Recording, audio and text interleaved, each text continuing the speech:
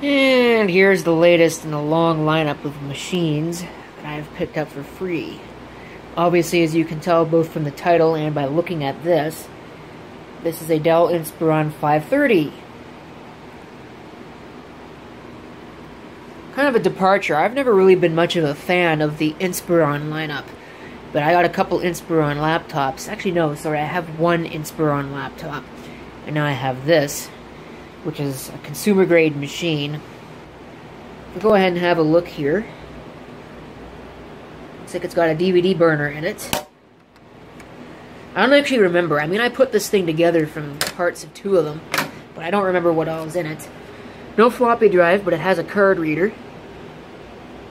4 USB ports right there. No FireWire, or 1394, such as the case may be. Or the headphone and microphone jacks. It's rather dirty. Unfortunately, there's not much I can do about most of it. It doesn't seem to want to come off. It's also completely legacy-free, no PS2 serial or parallel ports. So, thoroughly weenie modern computer. Here's the power supply. Almost looks like a Best Tech. It's not a Best Tech, it's a Delta. I do know that. But other than that, just your typical, you know, mid to late 2000s consumer-grade desktop computer. It still has one of those stupid all-in-one card brackets I hate. But, oh well, you can't really have everything, I suppose. Let's pop the cover. Here it is, interior. It is a SATA optical drive. I don't know if this thing even has IDE at all. It doesn't look like it. There is a floppy connector right behind the power plug right there, but there is no IDEs. That's a curious omission. Unless I just can't find it. No, there is no IDE slot. In fact, there isn't even an artifact for it. Ah, that is a curious omission, but whatever the case may be, I do know that it has a Q6600 CPU. As is typical for a lot of these things I've been picking up. I've not really been bothering with a whole lot of Pentium, with a lot of the NetBurst stuff, because, you know, it's really not worth anything anymore. I may rejig these hard drives. I may not.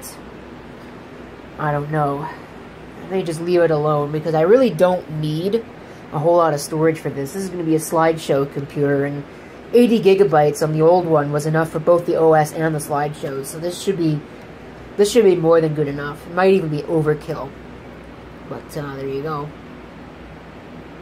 There is a PCI Express power, which I won't actually need because the card I'm putting in, if I can find it here, doesn't require it. I do need the S-video, so I have to put in this. But well, the other option would be to put in the smaller card. This one right here. This is a 7300 GT, but I'd rather put in the larger one.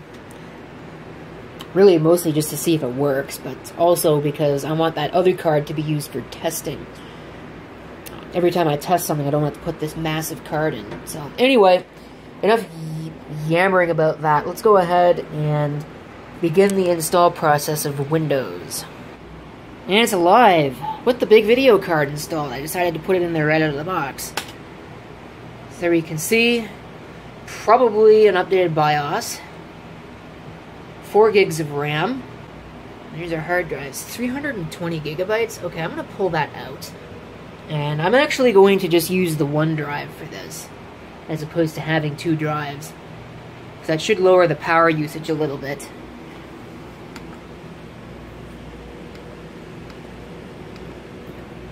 Do have to remember that I think there's about 40 watts on this, so it's using about 140 watts on its own.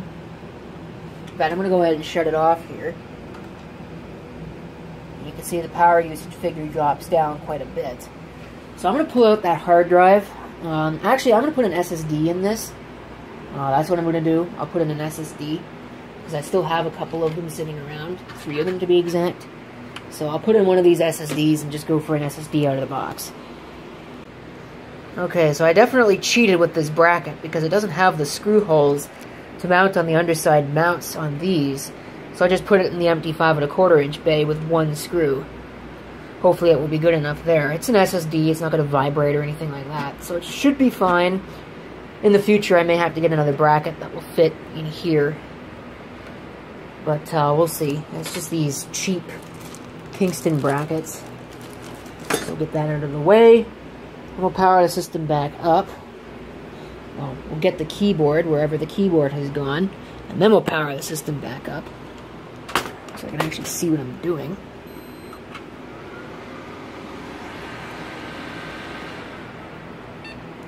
It still works. So we'll see what that's managed to bring our power usage down to. Now we lost about 10 watts. But every little bit helps.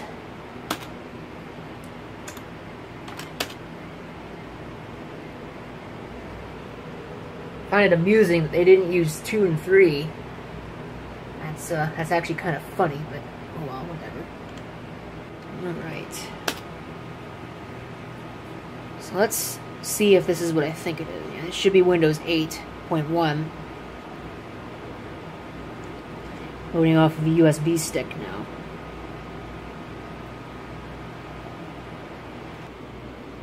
Okay. Doesn't really make a whole lot of noise.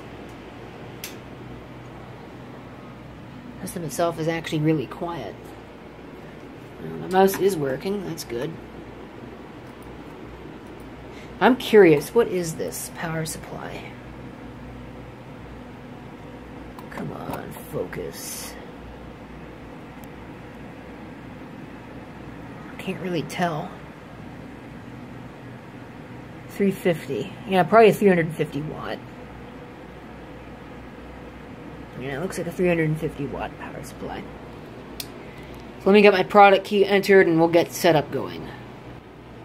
I always did find it amusing that the setup utility was Arrow, but the actual operating system itself was not. So we don't have much of a choice here. And that process should hopefully be rather quick. Alright, so here it is at the desktop.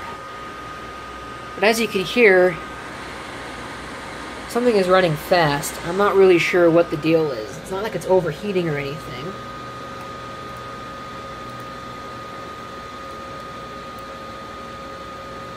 So I may need to do something about that.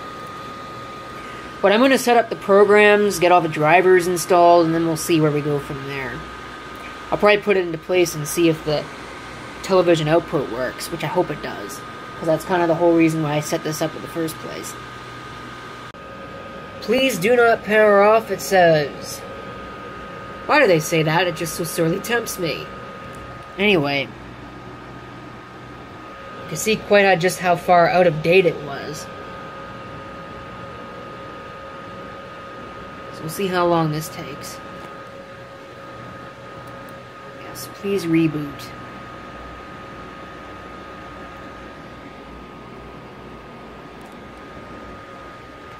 I'm going to set up. You can see it is quite a bit different. So let's see.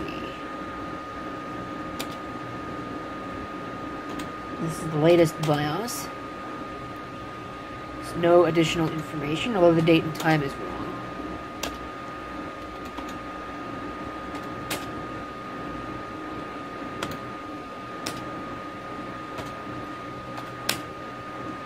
I'm a little disappointed that there isn't any fan speed control, and there is no AHCI.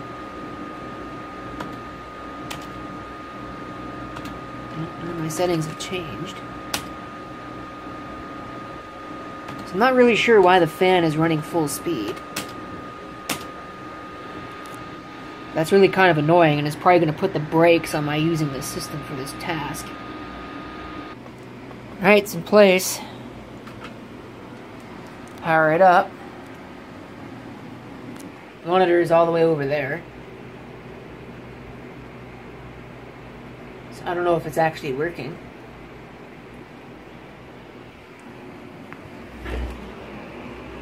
Wow, that really made the power usage shoot up. That thing is using a lot of energy. Alright. So now the next step is to see if we actually have output, which I suspect we don't. That usually doesn't work. Alright. Yeah, it's not quite working. I have some work to do.